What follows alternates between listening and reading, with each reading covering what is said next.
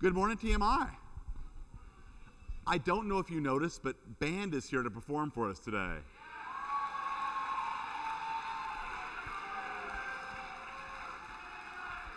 Now they got a couple of songs for us in just a moment. We're going to do morning prayer together with their performance. So please stand.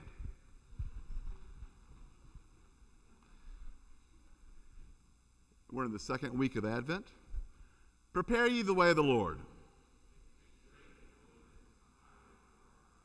God welcomes our presence in his house. As we continue this Advent season and light the second Advent candle today, let us pray for our Advent journey. O God our Father, as we journey through the season of Advent, we await the gift of your Son at Christmas. In the gift of Jesus, you have united our humanity with your divinity, that we may share in your life forever and give the gift of life to others. Prepare us this Advent to receive the gift of your Son, that we may follow in his footsteps and use our talents and abilities to give hope to others. All this we ask in the name of your ultimate gift, Jesus our Savior. Amen. You may be seated. And now to tell you a little bit more, Emily Lawitz, tell us about the performance by the band today.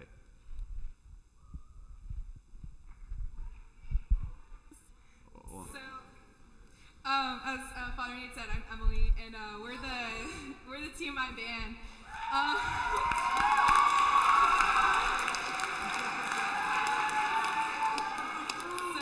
We're made up of 7th graders all the way through 12th graders.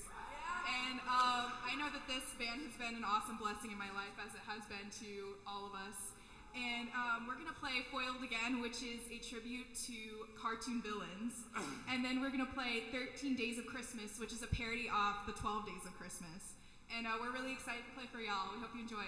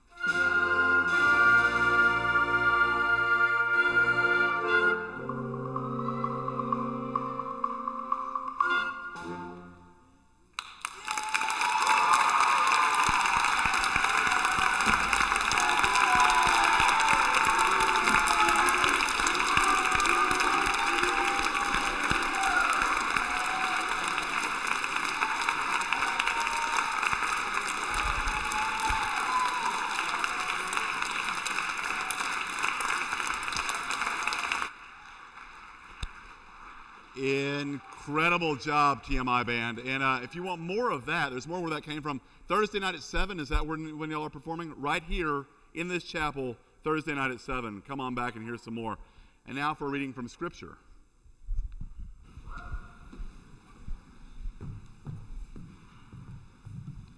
Three readings on giving gifts from the Christian Scripture. From the letter to the Romans. But God's gracious gift is not like our transgression. For if the many died through the transgression of the one man, how much more did the grace of God and the gift by the grace of one man, Jesus Christ, multiply to the many? And God's gift is not like the one who sinned. For judgment resulting from one transgression led to condemnation. But God's gracious gift from the many failures led to justification. For if by the transgression of the one man death reigned through that one person, how much more will those who receive the abundance of grace and the gift of righteousness reign in the life through one man, Jesus Christ? From the letter to the Ephesians. You are saved by God's grace because of your faith. This salvation is God's gift. It's not something you earned. It's not something you did that you can be proud of. Instead, we are God's craftsmanship, created in Jesus Christ to do good works. God planned in advance for these good things to be the way that we live our lives. From the first letter of Peter, serve each other according to the gift of each person has received, as good managers of God's diverse gifts. Whoever speaks should do so as those who speak God's word. Whoever serves should do so from the strength that God furnishes. Do this so that in everything God may be honored through Jesus Christ. To him be honor and power forever and ever, always. Amen. The word of the Lord.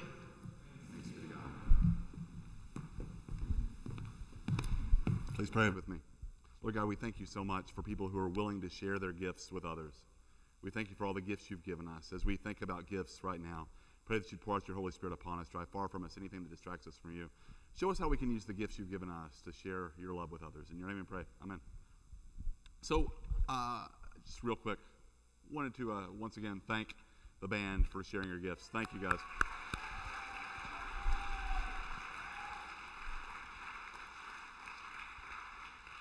And because Hannah Cooper McCauley talked about sharing her gifts with the world on Friday, great job.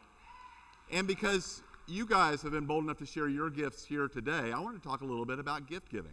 We are nearly in Christmas, the season of giving gifts. We are in Advent actually right now as we prepare for the arrival of God's ultimate gift made flesh, Jesus Christ, right? And as we enter into this season of gift giving, I want to think about this. Why do we give gifts? If you step back for a minute, it's a little bit weird. It's a little bit countercultural even, because in our culture, everything's supposed to be bought and sold for a price. I give you something so that you can give me something in return. Usually I give you money, you give me my mocha latte or whatever it is, but usually we don't operate on a gift economy. We operate on a you give, I get economy. But that's not how gifts work. We give gifts to others, usually not so that we can get something out of it. Think about the best gift you've ever given to somebody. What was it that made that gift so meaningful? Did you give it to them just so that you could get something out of it? I mean, like, did you give them a gift hoping that they'd give you a better gift in the future? I hope you didn't.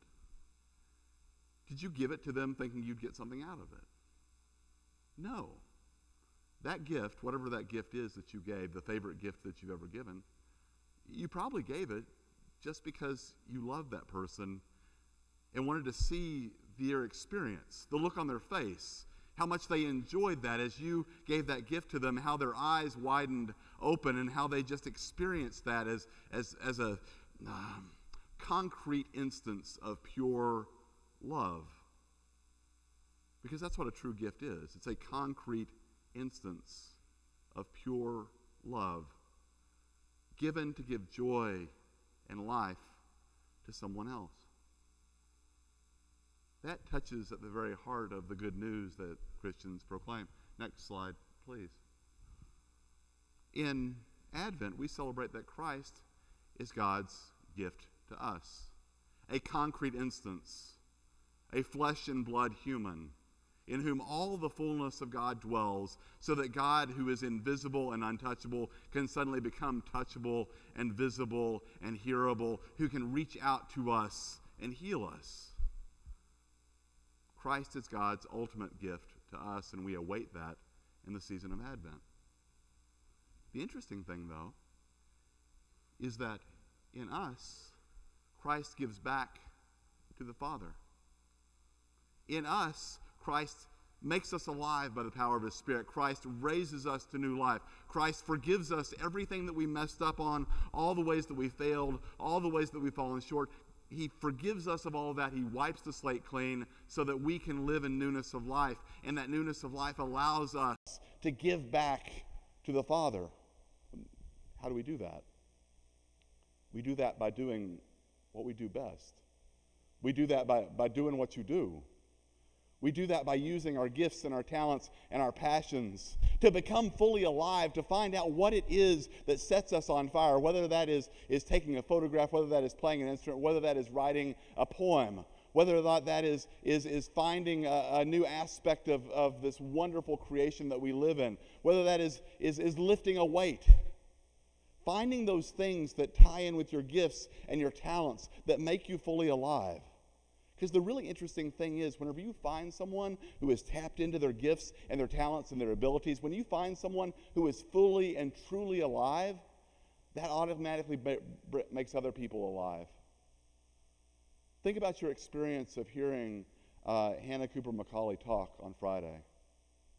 She shared something from the depths of her being, something that makes her fully alive, something that opens up a whole new world for her. And in turn, for many of you in this room, it opened up a whole new world for you. To see how a passion for something can change the way you experience the everyday. There was a 2nd century saint named St. Irenaeus. He said this: "The glory of God is humanity fully alive." God's glory is not in us groveling before God. God's glory is not in just our rigid obedience. God the Father is like your parents giving you a gift on Christmas, seeing your eyes light up, seeing you become fully alive. God has given you the gift of yourself, the gift of your talents and your abilities. To see you become so fully alive, that makes the Father's eyes light up. To see the joy in your life, that makes God fully alive. So as we await Christmas, as we go through all the rituals of shopping and finding gifts, remember that the essence of a gift is that whatever gift that makes you fully alive can be given to the world and make others fully alive. Whether that gift is in music or art or science or literature or sports, whatever it is that makes you fully alive, God has given you that as a gift to share that gift with others and make others fully alive as well. So with that, may you become fully alive and may you share that life with others. Amen. Please stand for prayers.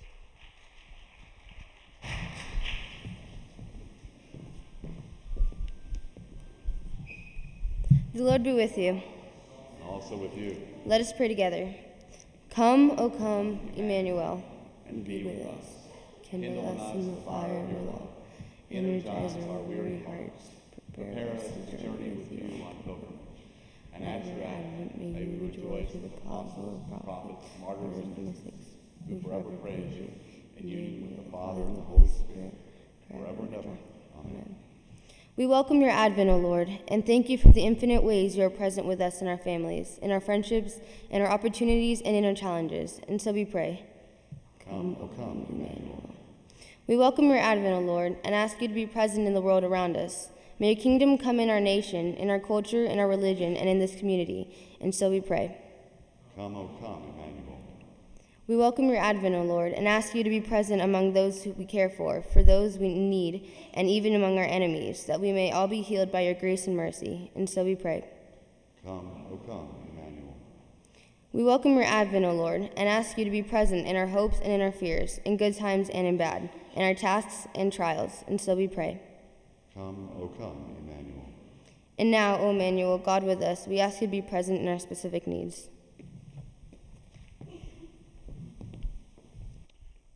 Lord God, we give you thanks that Coach Gertz is back at home recovering. We pray that you would speed his recovery and bring him back to us safe and sound.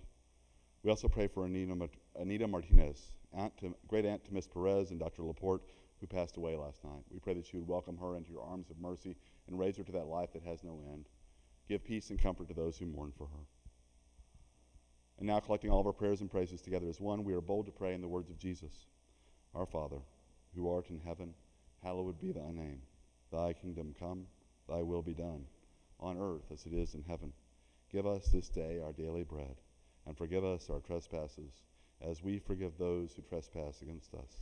And lead us not into temptation, but deliver us from evil. For thine is the kingdom, and the power, and the glory, forever and ever. Amen. May God fill you with his gifts of love and hope and peace and joy, that you may be a gift to others. And the blessing of God Almighty, the Father, and the Son, and the Holy Spirit, be with you and those you love now and forever. Amen. You may be seated. For our first announcement, before all the other announcements come up, we have an announcement from our headmaster. Well, do you want to go first, Scott, or Family Association? Let's do Father Scott first, and then Family Association. Hey guys, let me give you an update on Coach Gertz. I told him over the weekend. He is home right now, but he's having surgery tomorrow. So with this information, I can share with you. What they think is a cyst or some kind of tumor on one of his kidneys, and so tomorrow they're going to take that cyst out. It is contained. It's nowhere else. They're not using the C word at this point. They're just looking at this cyst on his kidney that needs to come out.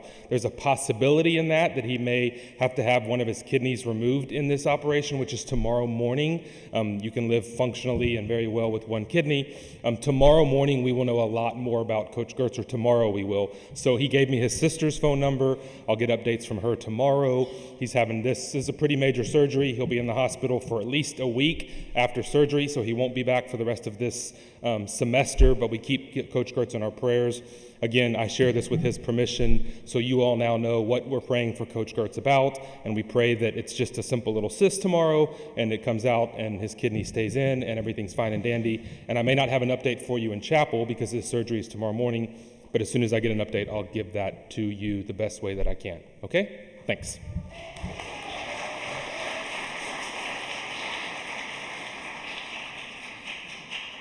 Now our Family Association has a presentation. They're going to call some folks up here. If your name gets called, I would ask you to please come around this side, around the band, and we got something special for you. Good morning, TMI family. My name is Kristen Jackson, and this is Stephanie Pegg, and we are here to represent the Family Association.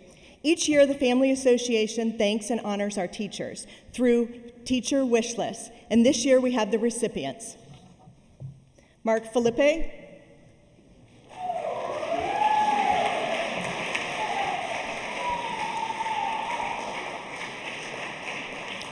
Eric Drake, you got 2.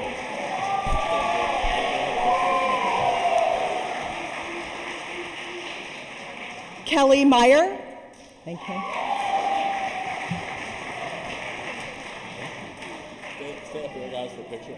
Stay up. Just stay up there for a picture. Sherry Lim, 2.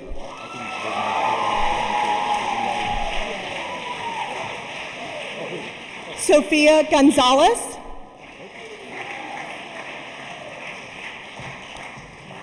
And Jill Cross.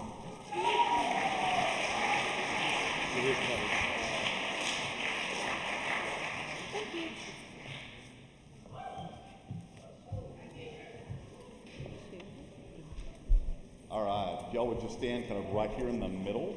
She's going to come right here next to the drum. Take a picture. Come on up. Family Association 2, everybody. Ms. Gonzalez.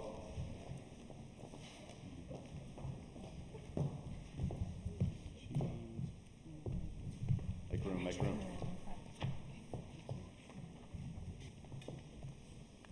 3, 2, 1. Thank you, Family Association.